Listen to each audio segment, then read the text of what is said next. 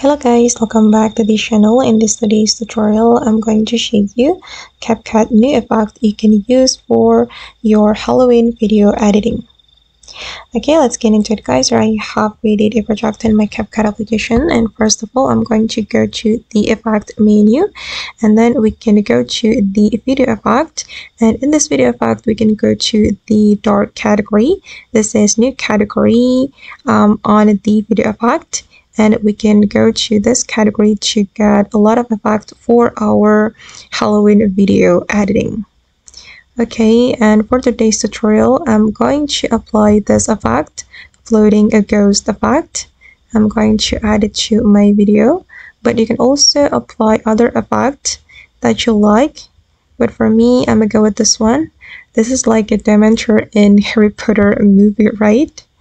Okay, I'm just going to use it for my video, and here we can customize the atmosphere and also the speed. For example, I'm just going to increase the speed, and this is the final result.